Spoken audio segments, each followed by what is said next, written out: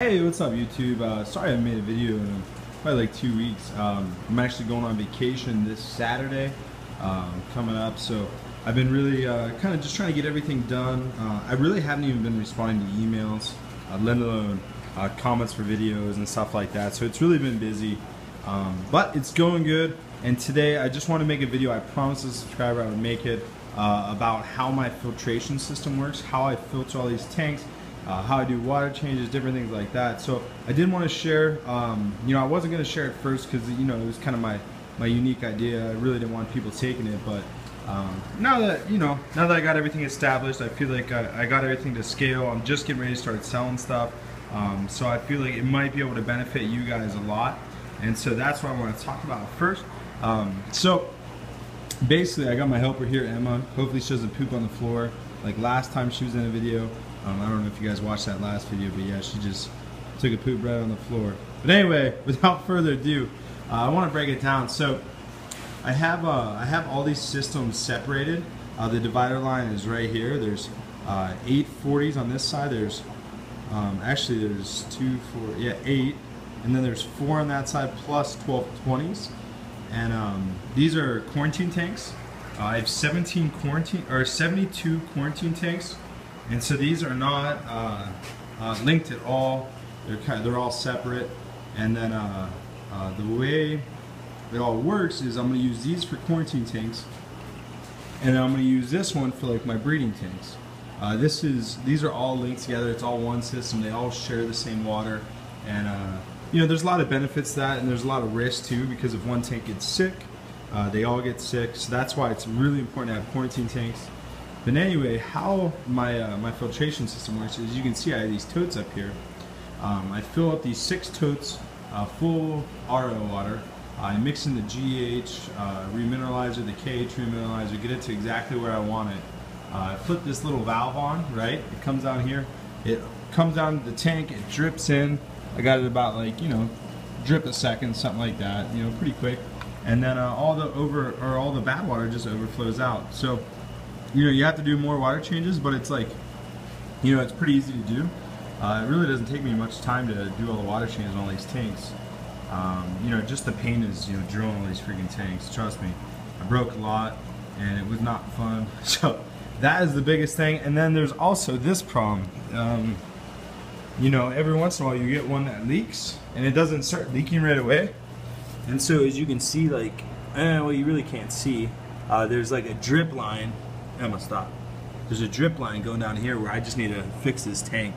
I haven't got around to it yet, so I just got a rag under there to catch the drips. Hopefully it doesn't ruin the wood or anything. But so that's how these systems work, and they're all driven by air, and so they all have sponge filters in them. And so so these are my quarantine tanks, and I have it set up to where there's 6 different water holding totes. And the reason for that is I could have 6 different water chemistries, and I also have 6 forms of control. So like if something got into this, like let's say a centipede, a poisonous centipede dropped in there, contaminated the whole tank, I didn't see it, I flipped this valve on, went into all these tanks, it would kill them all, because, you know, the poison, well, hopefully it wouldn't kill them all because it's such little amount of water in each tank. But if it did kill them all, it would only kill those tanks and not all the rest of them. So I kind of put in some different checks and balances just to make sure it all works out. And so that's where I'm at on this. And then you got the central filtration, which is how I did this. Is I plumbed them all together, and I'll show you from the side just because it's easier. As you can see down here, I have a pipe going all the way down. It's tapped into, and these all fuel the water into them. It gets pumped up from the refugium. It goes up, over, and then it goes down there, and it goes up there. It goes in here.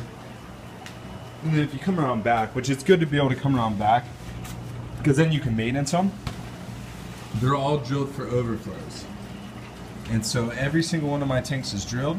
The water's up here, it siphons down in, boom, goes back down to the refugium. I don't have anything in the refugium, you really don't need anything, because I have sponge filters in all the tanks. I have one big sponge filter in there and some plants, so I guess I do have something in there. But that's how this system works. The cons of this system is extremely expensive. Like, just to give you an idea, this fitting right here is, I think, $11, and I have, you know, 24 of them on this system. The tap up here is like $5, and then to buy the threading for it, if you mess up the threading, it leaks. And so there's a lot of problems with this system, so I have a lot of refining to do on the next version of it. But you can see me, I'm in bum mode. I don't even have a shirt on. Whoops. I have a sweatshirt on, so that kind of counts. But you know, when you're working at your own business, you can do whatever you want. Now, look, now I'm self-conscious because you see reflections everywhere. But anyway, sorry to get off track. That's just basically how the system works. I'm sure there's going to be a ton of questions. I'm going on vacation, so I won't be able to answer any of your questions. Unless you email me, I'll probably answer emails on vacation. I'm kind of debating on whether to disconnect or not, just to like get away, get stress-free, and I really just enjoy time off. And then I'll still upload some videos. What I'm going to do is I'm going to make some before I leave and just schedule them to upload while I'm gone. So you guys will have some videos to look at. And let's end on my favorite note. I love snowballs.